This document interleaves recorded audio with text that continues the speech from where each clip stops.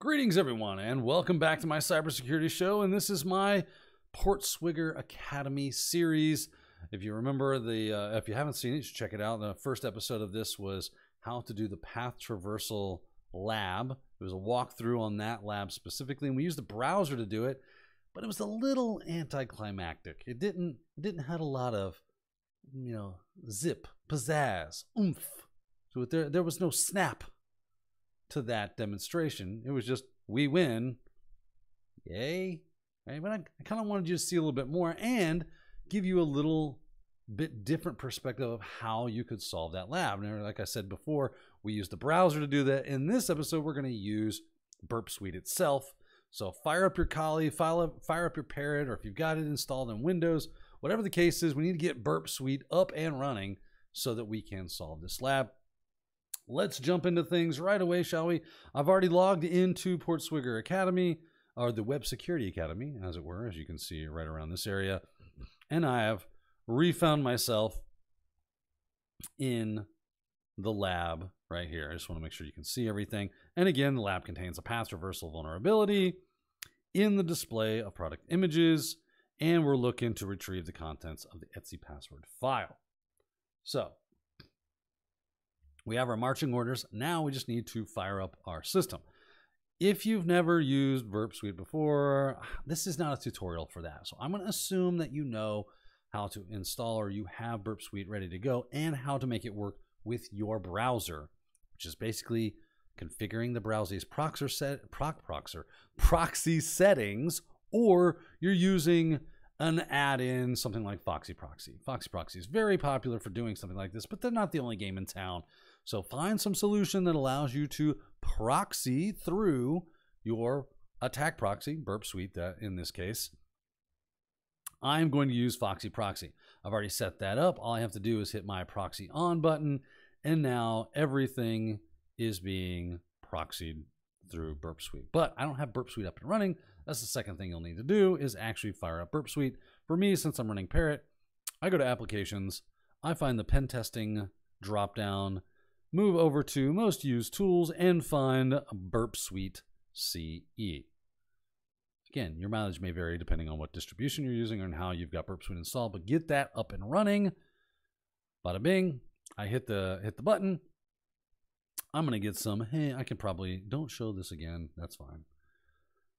And then, wait for it, I'm going to get some more about saving the lab. This is probably out of date. Yeah, it's going to complain about updating. But I don't care about updating right now. I just want to do the lab for you good folks. I can start a project, or can I? Because it's a temporary project. Disk-based projects are only supported on Burp Suite Professional. Well, what are you going to do? No big deal. Hit next. And then I can use the defaults or load a configuration file. I just want to start Burp. Just get to it, shall we? Starting the project. Let's go. I'm fired up. I don't know about y'all, but I want to see a little bit more of the action here. I want to see that I won, because kind of as we saw in the other episode when we just used the browser, we had to have PortSwigger tell us you did this. There's like a lab solved button, and this banner pops up saying, congratulations, you solved the lab. But if we didn't have those helps, we'd think, oh, I guess that doesn't work. Or does it, right? And I kind of made the mention that being able to do this in multiple different ways using multiple tools is helpful, because something may be visually there that you didn't see in one tool versus another. So that's why we want to do this. All right. Burp Suite is up and running. So now what we need to do is find the proxy tab, which is right around here. Click proxy. The intercept is on, I think by default. You can change that setting if you like. I'm going to turn it off.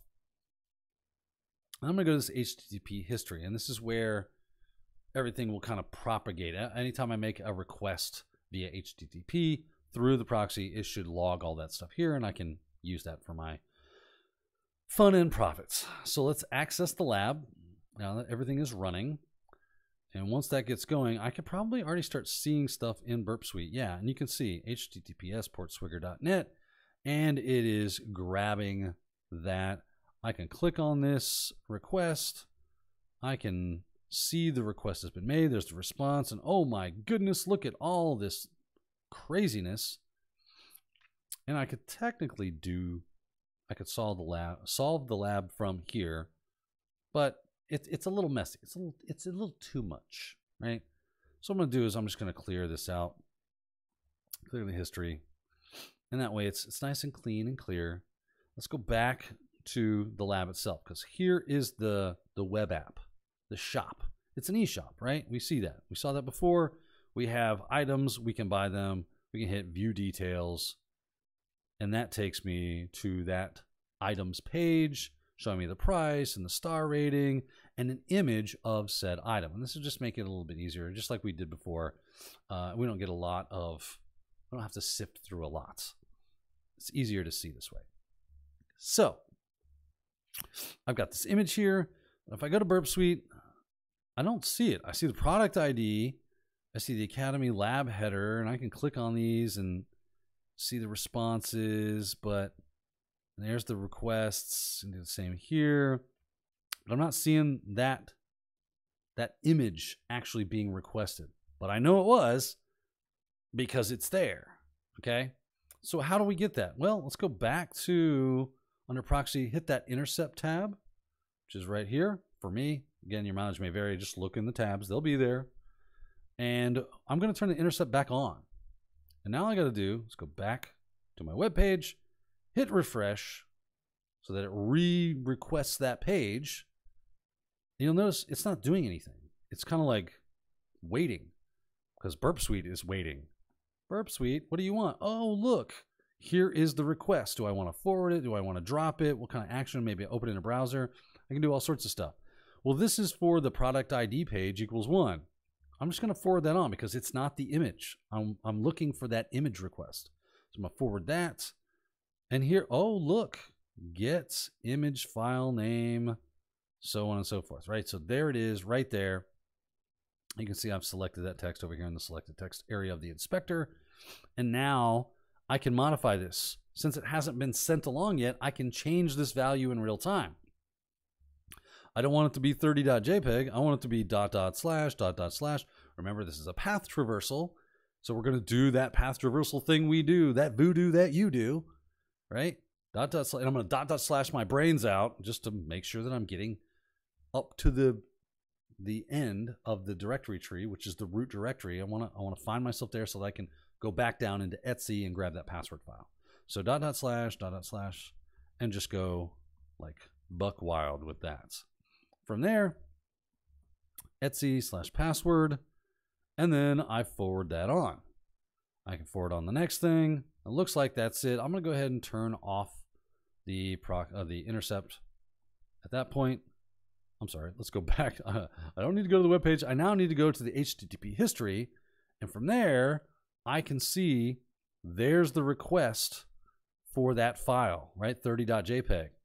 There's the original request, and right next to it is our good friend, the response. And in that response, what do we see?